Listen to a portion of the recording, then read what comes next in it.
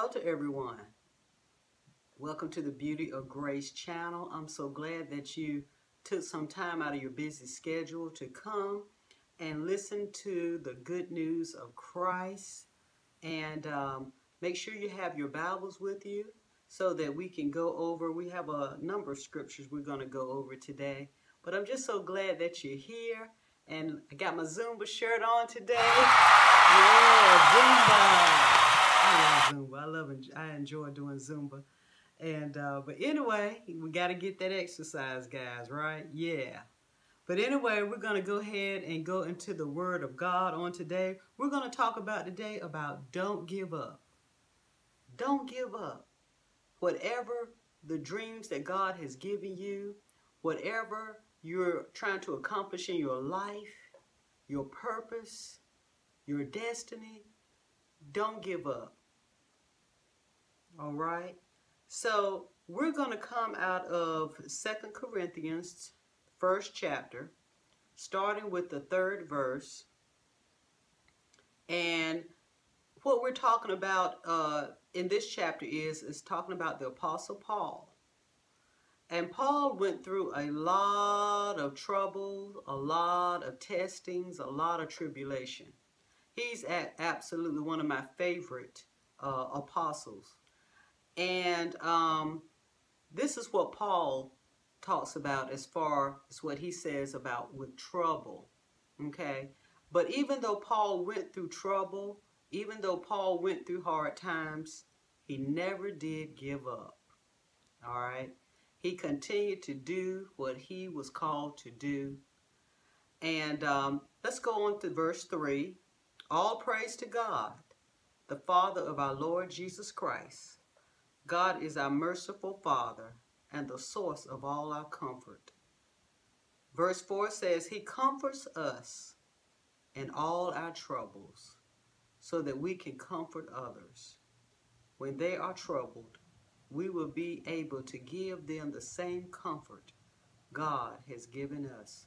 So when we go through trouble, and let's just say this, trouble affects everybody. Whether you're a Christian or not a Christian, as long as you continue to live on this fallen earth, on this cursed ground, there will be trouble. And a lot of our trouble comes also from, at the very beginning, when Adam sinned against God. When that sin came into this world, sickness came, poverty came, and then now we have funerals. We had to have hospitals because of what Adam done. So we have to also realize that because of what Adam done, this is why there is a whole lot of trouble in this world.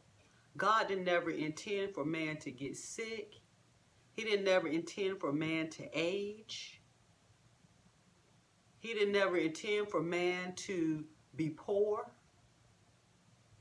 And because of what Adam did, all these things came into play.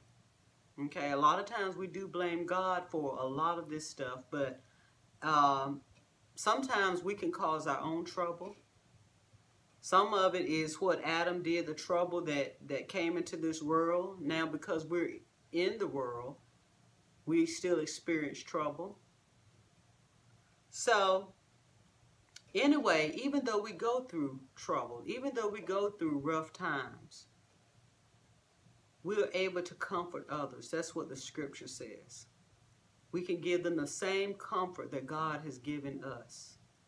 And sometimes, guys, just an encouraging word to someone, or just calling someone, or texting someone, just letting them know that I'm thinking about you. It means so much.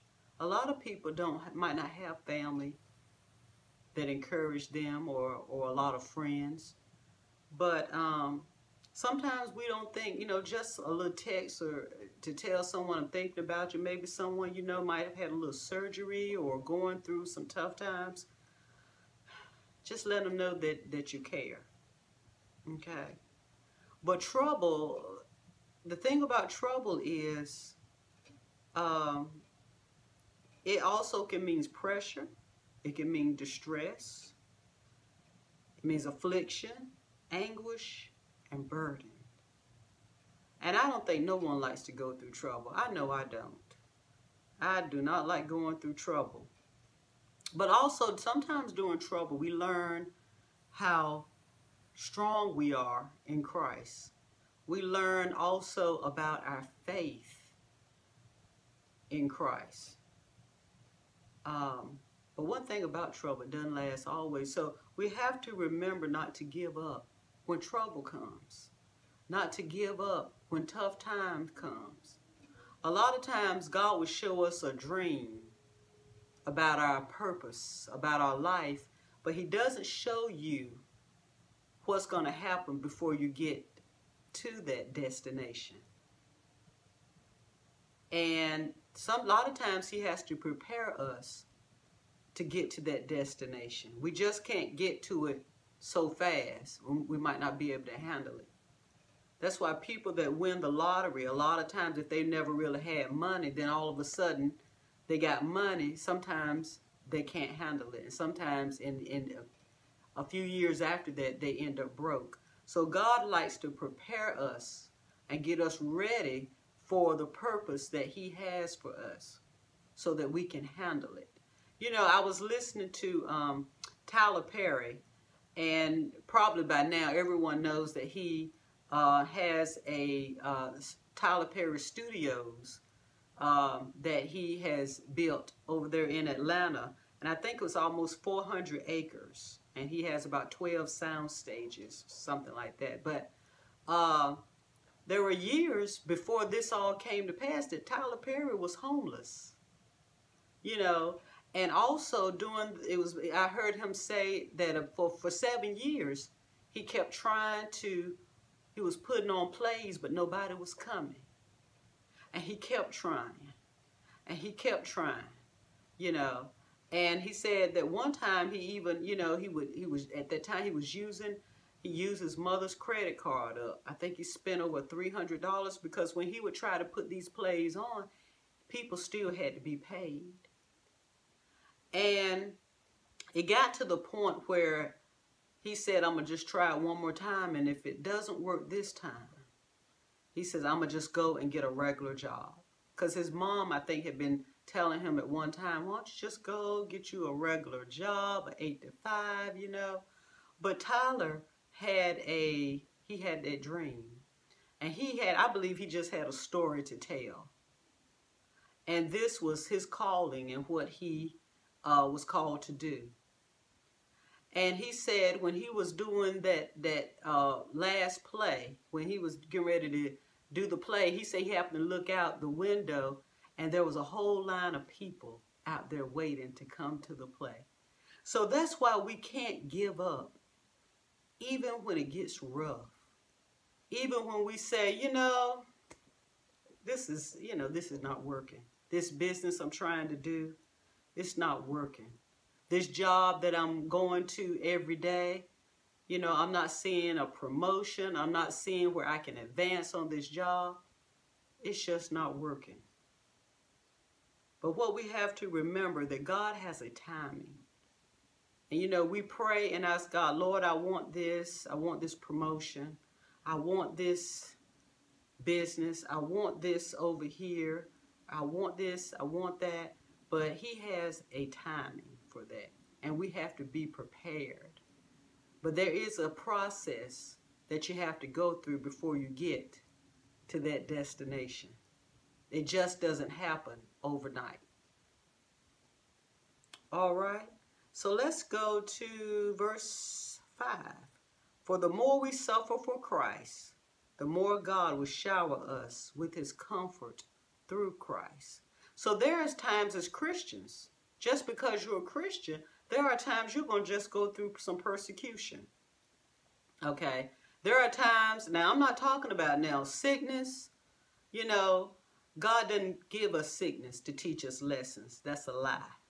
Okay? Some traditional churches have taught that God wants us to go through sickness so that He can teach us a lesson. That's not true. We're under grace today. And God has taken all of our sins. We have the forgiveness of sins. And so he doesn't punish us with sickness because we fail or because we mess up, okay, or because we sin. All right. Sickness, sometimes people just get sick, okay? So we rebuke that. We rebuke sickness. And we know that by his stripes we are healed, okay? He doesn't give us sickness, but persecution, where somebody's talking about you, where somebody don't like you, you know, where you might have a supervisor that's hard to get along with, you know. So sometimes we go through these things, and sometimes we may ask God, you know, remove this out of my life, remove that. And sometimes God will take us out of trouble. He will deliver us out of trouble. But there are times where we have to endure, and he helps us to get through it, the trouble. Because we know that he is with us always. And that's what separates us. Even though the world, there's trouble in the world, as Christians, we have help. The world has to use their own resources, okay? They do the best that they can do in their own strength, in their own human effort. But we have the Holy Spirit that helps us during these perilous times, during these trying times, okay? So this is what Paul was talking about. Verse 6 says, even when we are weighed down with troubles, it is for your comfort and salvation.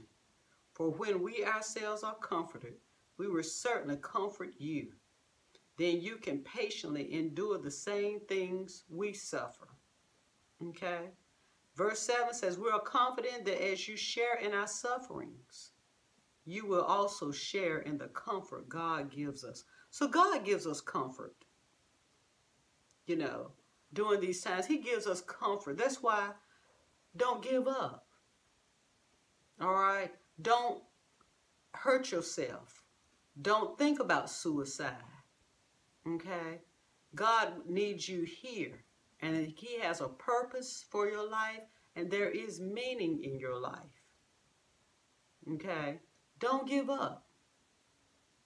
That's why in Christ we have hope. And that hope is a confident expectation of good. We might not see it right now, but eventually we'll see it. If you are sick in your body, know that by his stripes you're healed. Well, the doctor said, Lynette, so-and-so. Okay, I understand what the doctor said and what the test may say. The test may say you have this or that. All right? That's what the test may say. All right, but what did the word say? The word says, by his stripes, you're healed. But I still have pain in my body, but by his stripes, you're healed. And you have to stand on that word. And don't give up on that word just because you don't see it right away.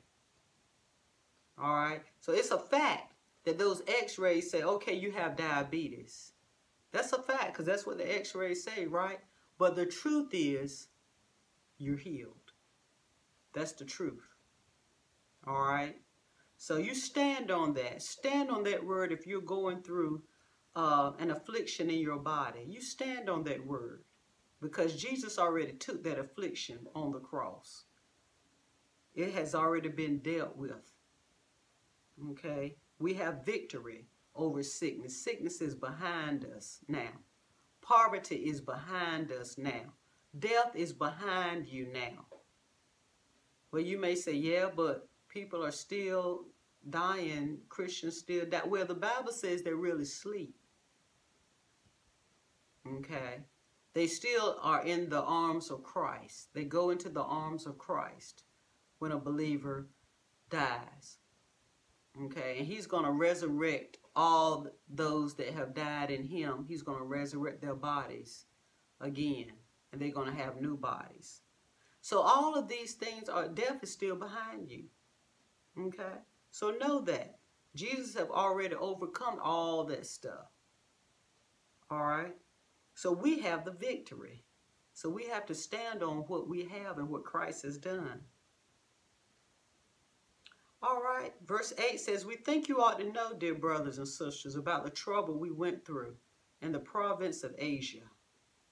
We were crushed and overwhelmed beyond our ability to endure, and we thought we would never live through it. Have you ever gone through some times that are so tough that you wonder if we're going to be able to get through it?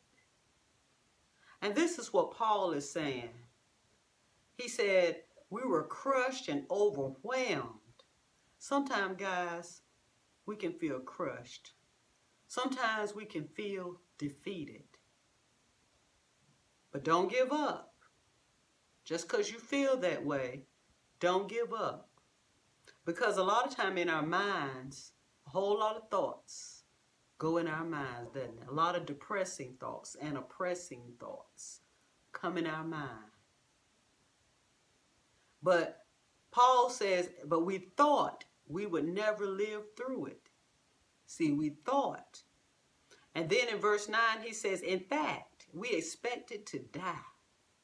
But as a result, we start relying on ourselves and learn to rely only on God who raises the dead. He said we thought we were going to die. And sometimes we can go through things where we just think, I'm not going to make it through this. You might found out on your job that your job is about to close down, about to lose your job. There might be trouble in your marriage and you don't think this marriage is gonna make it. You might be going through something with your children. Or it might be some problems going on. If you're in school, some problems going on at school. I don't know how I'm gonna make it through this class. But then Paul said, we start relying on ourselves and to rely only on God. You know, and I'm going to share this. When I first, I have 2 children now, but my very first pregnancy that I had, I miscarried at, I think, about 8 weeks. And I was devastated. And the thing about it was I worked at the health department, and I worked in a program where I actually worked with pregnant women, and I did education and counseling on pregnancy and parenting, and I taught Lamaze classes and so forth. I was a social worker there. And so it was very hard for me after I had my miscarriage to go back to work. It was tough. It was really tough. But the thing about it was, when I would meet other women that had miscarried, I would tell them my story. And that gave them some comfort. Because a lot of times when a woman miscarries, a lot of times we blame ourselves. We feel that it's something that we have done or something that we didn't do. And really, the doctor had said there was nothing that I had done, or there was nothing wrong with my body. It's just something that happens. And a lot of things we can't explain that happen to us as we live in this world. And that's what we have to remember, that this is a fallen world. Okay? So sometimes things just happen. You know, we like to make the best decisions that we can make. We like to we want to live a prosperous and victorious life, but sometimes things happen. And we always a lot of times we try to find an answer for something. Well, why did this happen to them? They were such good people, and why did this happen? A lot of times we can't explain that. But we do know that we're in the world, but we're not of the world. But yet things still happen in our lives, and we can't explain. But we have to still know that we rely only on God. That's what Paul came to the realization that we rely only on God. Because a lot of times we try to do it. we try to do this, do that, make the situation better, do this and do that. You know, yeah, we do what we can do, but it could have come, sometimes it just comes to a point that only God can get you out of that situation. Only the Lord can deliver you. That's just how it is. Verse 10 says, and he did rescue us from mortal danger, and he will rescue us again. We have placed our confidence in him, and he will continue to rescue us. Okay. And so what happened with Paul in this part of Asia? They were making goddesses, and they were worshiping these goddesses during this time. And Paul started preaching Christ. And I guess people stopped buying the goddesses. And so what happened, the people that were making the goddesses, the silversmith and all that, they were making these goddesses, it started affecting their money. And then they started causing a riot against Paul and some of the other people that were with him. And they had to do all what they could do to get Paul out of that area, because they were really going to try to kill him. Okay. And so, but Paul said that God rescued us. And he said we have placed our confidence in him. And we have to remember that even regardless how bad things can get sometimes, that God is there. That we have to put our confidence in him. And we might not understand it. We might not can't see it. But we know that he wants what's best for us. And we want him to be in control of our lives. That he'll, the Holy Spirit is our GPS, and it'll have where we turn left or we turn right, or it'll lead and guide us as we go through this life journey. And as we proceed to do whatever we're called to do. And sometimes life is just not easy all the time. You know, we look at the celebrities on TV and it looks like, you know, because they're a celebrity, they have plenty of money and they don't have to maybe worry about bills or worry about where their next meal is going to come from or that type of thing. But you don't know what's going on behind closed doors. You don't know about their relationships.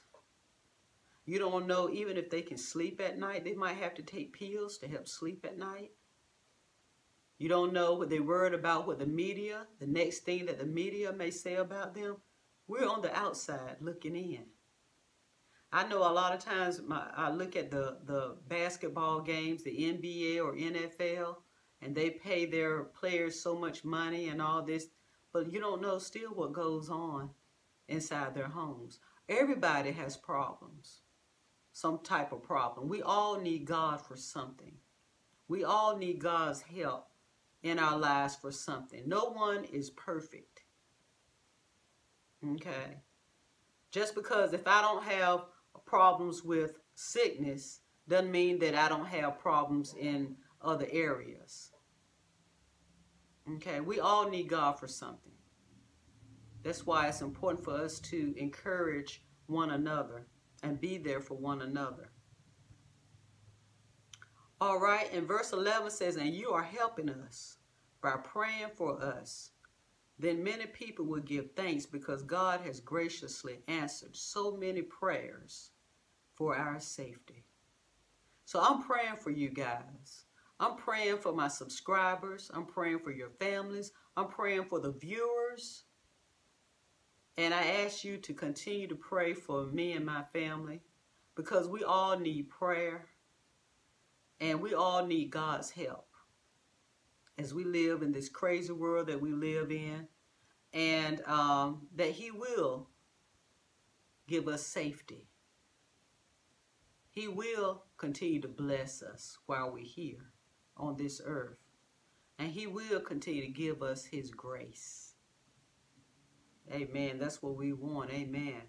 And so I have one more scripture. let me see if I can find it here, that I want to share with you. And let me see if I can find John. Let's go to John 16:33. Alrighty. John 16:33. These things I have spoken to you, that in me you may have peace. In the world you will have tribulation, but be of good cheer. I have overcome the world. So, what God is saying in this scripture, he said that in me you may have peace. All right, he said in me. Not in what somebody else is doing over there. You can't have peace by watching a reality show, okay? You can't have peace by watching the news. But he said you can have peace in me. So we just stay focused on him. We just stay focused on his finished work. When we put our confidence in him, that he is guiding our lives. And he's not going to lead us wrong. Like I said a while ago, we might not understand it. Sometimes it can be, sometimes we feel like it's slow. That God is working slow in our lives. It does. I mean, if we tell the truth, sometimes it's like grace is working real slow. I need help now.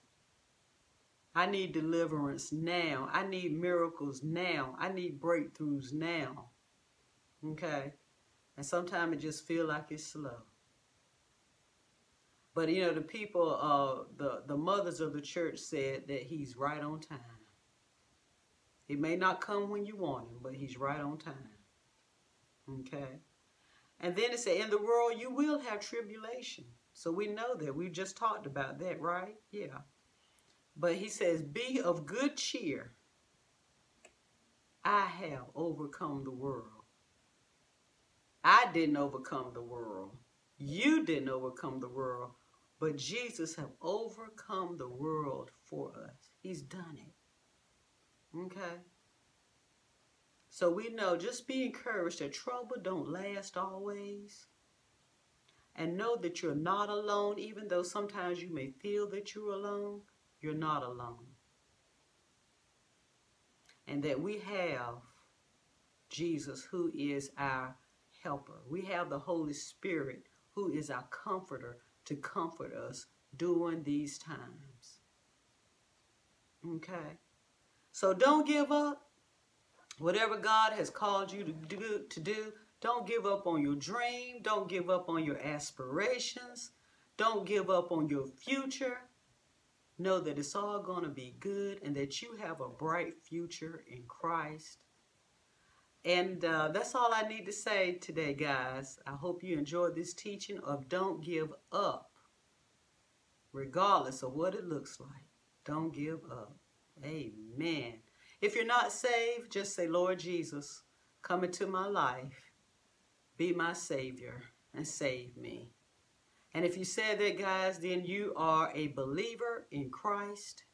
And we welcome you to the family of God. Amen. And that's all I need to say on today. Don't forget to subscribe, guys. Also, if you like to donate to this channel, feel free. I'll put the link up there on the screen. And that's it. So be blessed. And I hope to see you within another week. Take care, guys. Bye-bye.